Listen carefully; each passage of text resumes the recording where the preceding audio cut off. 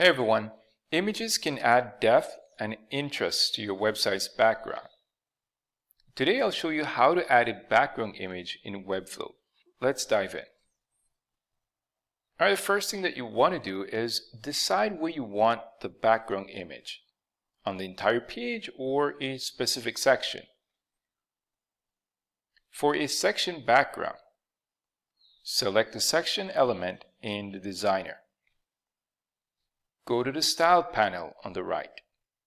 Under Backgrounds, click the plus icon. Choose Image and upload your desired image. Adjust settings like positioning, tiling, and sizing. You can set it to Cover for full coverage. Alright, now for a page background, go to the body element in the Navigator panel. Follow the same steps to add a background image in the Style panel.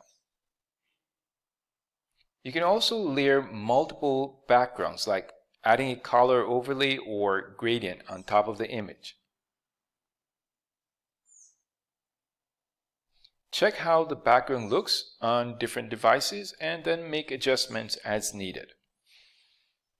And that's it. You've added a background image to your Webflow site. If this video was helpful, give it a thumbs up and subscribe for more Webflow tips. I'll see you next time.